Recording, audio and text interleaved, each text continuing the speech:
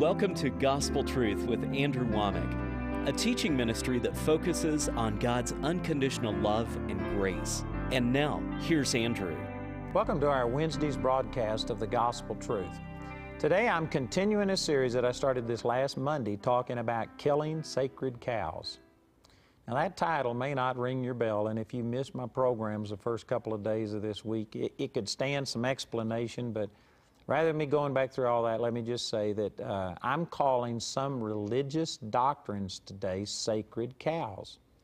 You know, I went to India back in 1980 or 81, I think it was, and I was literally in a house holding a meeting, and of course this was in Ahmedabad, India, and it was hot, and they had the doors open, and a Brahma bull walked into the house while I was in there, and people just scattered and let it go. And I thought, why don't you shoo this cow out?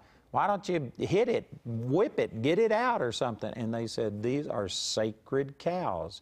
Over in India, I think it's the Hindus. If I'm wrong on this, please don't get on my case. There is some religious sect, I think it's Hindu, that believe in reincarnation, and they believe that, you know, I saw a little boy crumpling up rose petals and feeding ants because they could have been ancestors.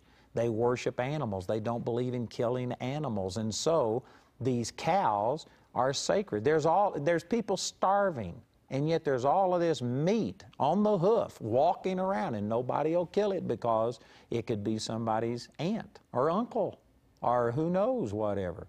And so anyway, these are sacred cows, and they just don't touch them. When they walk into a house, they just let them do whatever. They let them knock over things. They can mess right there in the house, and they just clean it up, but they don't shoo them out. They just let them do whatever because they're sacred cows. I'm telling you, we have some sacred cows, religious doctrines in the body of Christ that according to Mark chapter 7, verse 13, Jesus said that these traditions and doctrines of men make the word of no effect. These doctrines are like sacred cows. People won't touch them. And so I'm just being bold and saying that these things are wrong. I countered, first of all, this extreme teaching on the sovereignty of God. Now, let me deal with a subject that, you know, I can understand how people came up with this religious doctrine, because in the Old Testament you see a wrath from God where God smites people with leprosy and hits them with the botch and the mildew and emerods. And you see a wrath and a punishment of God in the Old Testament. And then in the New Testament, you see a grace and a mercy of God that wouldn't have been allowed under the Old Testament. But I can see that there are people who have based their interpretation of the nature of God on the wrath and the punishment of the Old Testament. And I have met many New Testament Christians. Matter of fact, I myself was one for a period of time until I got some revelation from the Word of God, that I just wasn't sure whether God was going to be mean and angry and punishing and wrath like in the Old Testament, or if He was going to be like in the New Testament where He turned around and forgave a woman taken in the very act of adultery. You know, in that New Testament example, according to the Old Testament, if you caught a person in the act of adultery, you were supposed to stone both the man and the woman to death. There was a prescribed punishment. And this is the reason that the scribes and the Pharisees brought this woman to Jesus, not because they wanted justice, but Jesus had been preaching mercy. He had been preaching that you aren't under the punishment. God isn't judging you. And of course, they went back to the Old Testament and cited examples of where God sent a death angel and it went out and killed all of the Egyptians in one night. God sent an angel out and smote the Syrians, 186,000 men in one night. God smote the king, I forget the name at this moment, so I'm not going to say just in case I make a mistake, but there was a king of Israel that went in to offer a sacrifice, and it wasn't for kings to do that. And God smote him with leprosy. Uzziah, I'm pretty sure, was the king. And anyway, you cite these examples in the Old Testament of where God did this. And so these religious Pharisees were angry at Jesus for teaching that God would love a prostitute, that God would love a publican, a tax collector who was a traitor to the Jewish nation, and also a thief. And Jesus was preaching the goodness of God and the mercy of God. And He went in and ate with publicans and sinners. And these religious people were just incensed that you can't do this, because they wanted the harshness and the wrath of God. They wanted judgment. They believed that God was like an angry old man hanging over the rails of heaven with a lightning bolt in His hand. And if you get out of line, boom, He's going to blast you. And that's what they were preaching. And here Jesus was preaching grace. And so they brought this woman, taken in the very act of adultery, thinking that they had Jesus on the spot, because if He forgave her, they had a precedent in the Old Testament that if you didn't execute this judgment, you could be put to death. And so they would be able to come against Jesus and kill Him or put Him in prison and silence His witness if He held to His teaching on grace. If He didn't hold to His teaching on grace because of the potential punishment that they could execute on Him, and if He went along with the Old Testament and said, yes, stone her to death according to the Old Testament law, well, then all of the people who had been drawn to Jesus by grace would leave Him. So they thought they had Him in a catch-22. If He stood by His teaching on grace, they could throw Him in jail or kill Him. If He went with the condemnation and the wrath of the Old Testament, well, then all of the people would leave Him. So they thought that they had Him. There's no way He could get out of this. And you know what He did? He just knelt down and wrote on the ground with His finger, and the Scripture doesn't tell us what He wrote, so I don't know what He wrote. I've got my opinions. But then He raised Himself up and He said, let him that is without sin cast the first stone. And you know what He did? He didn't say what she did was okay. He didn't say it's okay to go live in sin. So they couldn't get Him on refusing to execute the judgment. He just said, yes, she's worthy of judgment, but let him that is without sin cast the first stone. And it's my own personal opinion. Again, I'm not going to make a deal out of this, but I think that He was writing down some of their sins in the ground. He knelt down again, and He might have written down the name of their mistress. He might have written down the widow that they had just stolen all of her money and told, the children that you don't have to support your widowed mother, just give the money to us, to the church. And he wrote down the name of this. Or he did something that these people were convicted by their own conscience and went out. And then He turned to the woman and He says, where are your accusers? Does no man condemn you? And she said, no man, Lord. And He said, neither do I condemn you. Go and sin no more. Now see, He said it was sin. It was wrong, but yet He extended mercy towards them. So here's this potential contradiction. Is God the God of the Old Testament that, man, when people sinned, the wrath of God fell and punishment, sickness, and disease, and God would just wipe them out? Or is He the God of the New Testament where Jesus showed mercy to this prostitute? He showed mercy to publicans and sinners. Which is it? Will the real God please stand up? Does God have a split personality? And see, because people haven't been able to reconcile the Old and the New Testament and understand this, people really come up with kind of an attitude that, is God merciful today, or is this a day that He's in a bad mood? Is this when He's going to punish me and judge me? Or is He going to give me mercy like we see Jesus extend to so many people? And so they think that God has a split personality. They just don't know what He's like. And that religious doctrine, that sacred cow, this lack of understanding, has caused many people to run away from God. It's caused many people not to draw near to Him because they just don't understand what He's like. If you thought that I was the person that made every baby mentally retarded that's born that way, everyone who is sick and diseased, that has cancer or any incurable disease, if I'm the one that gave that to them, if I caused every marriage to fail and on, if I was guilty of the things that people are blaming God for, I mean, even in our contracts, it'll say you're insured barring an act of God, such as a hurricane, a tornado, a flood, or whatever. And they put it in their contracts that these are acts of God, that God causes it. If I was guilty of everything that God is being blamed for, there isn't a civilized nation on the face of the earth that wouldn't put me to death. Or if they've outlawed the death penalty, they'd put me away and throw away the key. There isn't a civilized society that would tolerate things like that. And yet, religion is representing God as the source of all of this wrath and punishment. And it's giving people a wrong impression. It's a criticism against God that is unjust.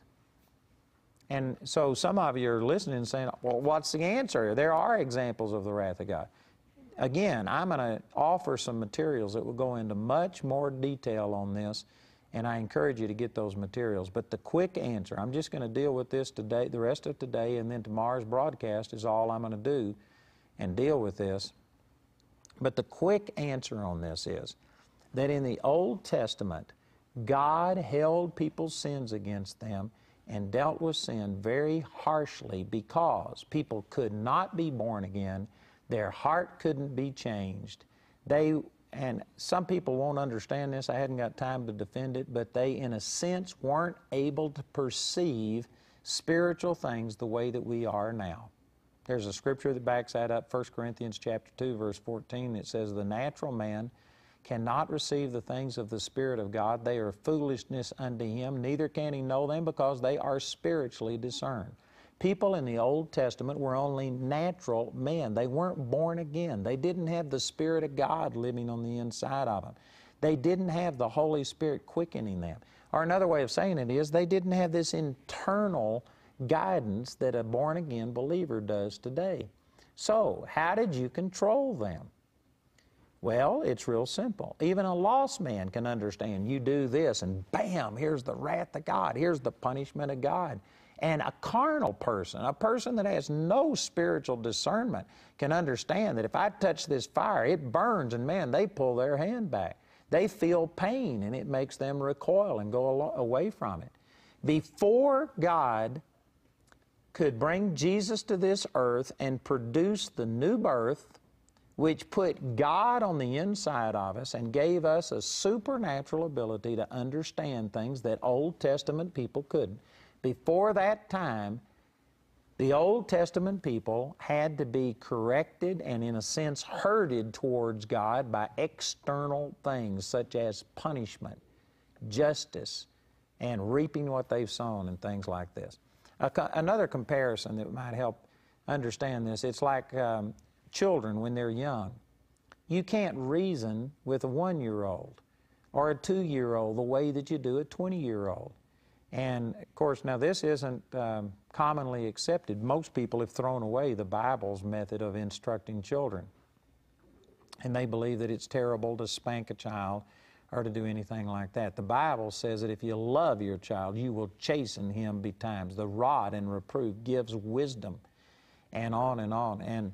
And the Scriptures teach that there should be corporal, physical punishment for children when they're young. And the reason is because they don't have the ability to reason and understand things. If you go to a 1-year-old and you say, if you take that toy from your brother or sister, then you know what you're doing? You're yielding to Satan, because Satan is the one who takes. Jesus said it's more blessed to give than it is to receive.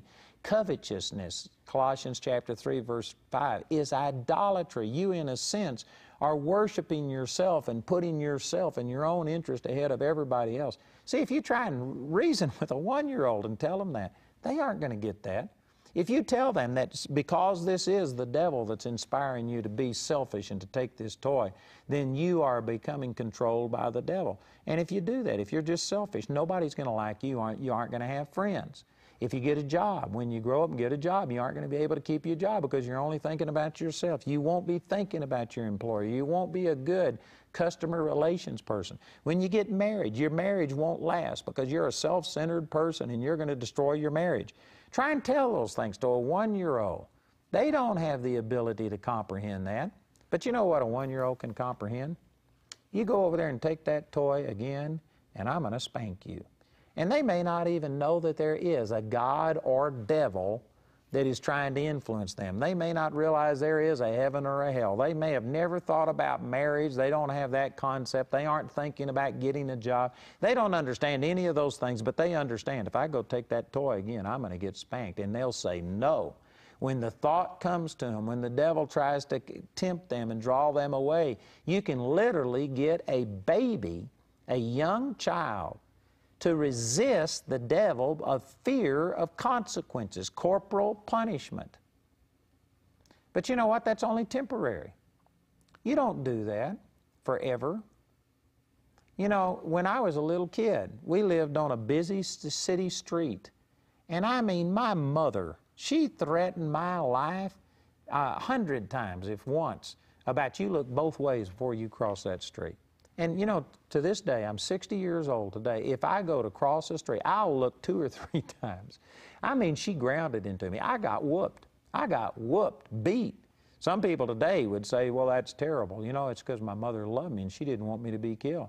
And when I was a kid, I wouldn't cross the street without looking both ways a number of times, not because I was smart enough to process what being hit by a car would do to me.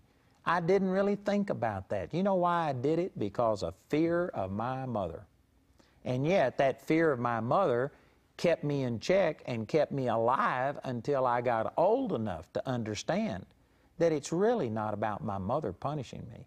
It's about me not being hit by a car or by a truck. Now I can reason it out. Now I understand the real reason to look both ways before you cross the street. But there was a time that I didn't use the right reasoning. It was that fear of being punished that made me do the right thing. And that's the way that you should train up a child. You don't, when they're 20 years old, hopefully, it's not because they're afraid that their mother's going to spank them that they look both ways before they cross the street. But when they're young, that's the first motivation that you use, and it preserves their life. There was an instance where my oldest son, Joshua, he was just a year old, and he was running down a dirt road in front of us, and there was these weeds that had grown up that were taller than him. And we were walking, and he was in front of us, I don't know, 20 or 30 yards or something, just running down this dirt road. And hardly anybody ever came down that dirt road. And all of a sudden, we saw the dirt coming up, and a car must have been going, I mean, on this little tiny dirt road that if people did come down it, normally they were going 10 miles an hour. Somebody must have been going 50 or 60 miles an hour. I mean, they were just speeding down there, and they were going to intersect with my son at that intersection. And he was coming so fast, I didn't have time to physically run and grab him and hold him and stop him.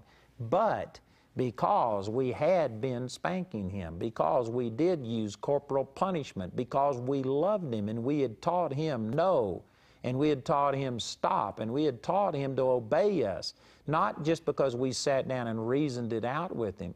He just was afraid of getting a spanking.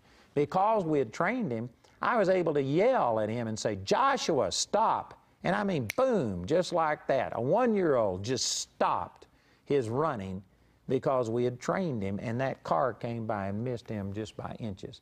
We saved his life. There's a lot of people that think, well, that's terrible that you'd spank. Oh, so you just let him go, and you have to reason everything, or you have to have one of these leashes thing where you treat your children like a dog and keep them on a leash because you haven't corrected them. Amen. I know a lot of you are really blessed by what I'm saying, but I'm just telling you that you can sit here and reason it away. Oh, I love my child too much. Oh, you love them so much that you aren't going to teach them right from wrong. You're going to wait until they're old enough to think and reason before they start acting right, and that's what causes the terrible twos, and that's what causes a lot of the rebellion and a lot of the things that we see today is because the parents didn't love their children enough to spank them and to tell them what was wrong. Just like the old saying that all of us have probably heard 1,000,000 times when the parent says, this hurts me more than it does you, and then they give you a spanking. The little kid doesn't understand that, but once you become a parent, it's absolutely true. If you love your children, you don't enjoy hitting them. You don't slap them across the face or kick them or burn them or do anything like that. God gave you extra padding on a certain part of your body that if it's applied correctly, it won't do any damage. It's not child abuse, and it will save their souls from hell. That's what the Scripture says. You have to chasten your son betimes. The word betimes means early, when they're young. If you wait until they're 2 to start trying to correct them, then's when you have the terrible twos. If you wait until they're teenagers before you start putting restrictions on them, that's why you have so much rebellion. I'm telling you, the Scripture says that we should be able to correct our children. Anyway, I got a little caught up on that, but the reason I was using that example is to say that before people got born again, in a sense, they were like little children that could not understand spiritual things. You may not recognize it, but being born again gives you a spiritual aptitude that people who aren't born again don't have. And prior to Jesus coming, people in the Old Testament who loved God and sought God did not have the same aptitude, the same ability to understand and be governed by the grace of God. And so God used the Old Testament law like we use a spanking for our children. Before they get old enough to understand, you use corporal punishment to steer them in the right direction. And in a sense, that's what the Old Testament law did. It gave these punishments and things, not because that is really the nature of God. Again, you could relate this to training a child. When you spank a child, the child could take that as, my dad hit me, my dad hates me. They could take that from it. But the truth is that the reason you were spanking them is because you love them and you don't want them to go out and do the wrong thing and let Satan destroy their life. And it's because you love them that you're doing this. But it could be misunderstood. Likewise, the wrath that was vented in the Old Testament has been misunderstood, and religion has come along with these doctrines, these sacred cows that I'm trying to destroy, and tells you that it's God's will to punish you. It's God that did this. He did it in the Old Testament, and likewise God is doing this to you. No, there is a total difference now. You don't deal with things the same. In the Old Testament, if a child cursed their father or mother, the parent had to correct them, and if they did it a second time, they had to bring them to the elders of the town, and then the parents had to be the first ones to cast a stone, and they stoned those children to death. So in the Old Testament, if a child cursed their father or mother and continued to do it, the ultimate punishment was death. We don't do that in the New Testament. You know why? Because in the Old Testament, people couldn't be born again. They couldn't be changed. And according to 1 Samuel chapter 15, I believe it's around verse 22, it says, rebellion is as the sin of witchcraft, and stubbornness is as iniquity and idolatry. Today, we value things differently, and we just think, oh, this rebellion and teenage stuff, it's all normal. The Bible says it's witchcraft, it's idolatry, it's demonic. And in the New Covenant, people can be changed. Their heart can be changed. In the Old Testament, once a person got a demon, you couldn't cast it out. They couldn't be born again. Deliverance hadn't come. If a person went as far as to be demon-possessed, it was like a cancer. The best thing you could do is just cut it out.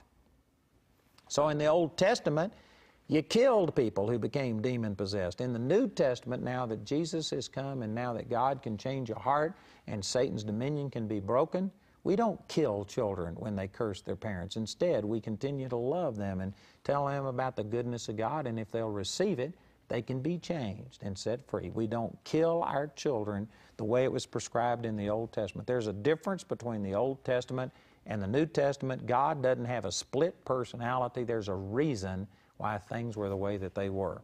You know, I'm out of time today, but I will continue this on our program tomorrow, so I encourage you to listen in. Also, listen as our announcer gives you some information about how you can get this teaching on killing sacred cows, or this individual teaching that I've entitled A Split Personality. Andrew's complete teaching titled Killing Sacred Cows was recorded live at a recent Gospel Truth seminar. It's available on either CD or DVD for £16. Request item T1063C for the CD, T3207D for the live DVD, or you can get a DVD as seen on TV for £7. Request item T1063D for the As Seen on TV DVD when you contact us. This series is also available for audio download absolutely free on our website. Go to awme.net and click on MP3 downloads on the left-hand side of the page. The second teaching in the Killing Sacred Cows series, titled Split Personality, is available on CD for £3. But if you're simply unable to afford it, Andrew and his partners will send this second CD free of charge when you write or call. On today's program, Andrew mentioned his teaching titled The True Nature of God. This product is available on CD for 16 pounds. Request CD album T1002C. To write us, use the address on your screen. If you prefer, you can use your credit card to order resources by telephone. Our helpline number is 01922 473 300. When calling from outside the UK, you must dial your international calling code, then 44 1922 473 300. Helpline hours are from 7 a.m. to 4 p.m. Greenwich Mean Time. If the lines are busy, you can visit our website where you can order ministry materials 24 hours a day, 7 days a week at awme.net. We hope to hear from you today. We'd also like to remind you that Andrew's latest book, titled Living in the Balance of Grace and Faith, is available in hardback for £12.50. Request book T228. I know that many of you today can see the benefit of what I'm saying. You can see how it sets you free. You see the potential of it for setting other people free from just all the religious observances and getting really into the reality of a relationship with Christ. And I tell you, I'm excited about this. We are reaching as far with the gospel as we can. We have a number on your screen, and you can call and get information about becoming a Gospel Truth partner today. If you're a regular viewer of Gospel Truth, or you've seen our Destiny Stories DVD series, you're familiar with Leland Shores. Leland heard from God, pursued his destiny, graduated from Charis Bible College, and moved to Uganda, Africa, to fulfill the plan of God for his life. This past summer, Leland and his new wife, Carol, returned to Colorado Springs to attend the 2009 Summer Family Bible Conference, where Leland had the honor of speaking before his mentors at CBC. God has an opinion of us, and He has honored us, but He acknowledged us. He has acknowledged us. He has set us apart. Hallelujah. So that we can boast and glorify Him. We can't glorify God unless we've received His glory.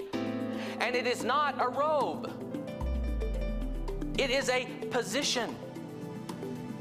Leland and Carol are back in Uganda and are currently in the process of establishing a Charis Bible College program in that African nation.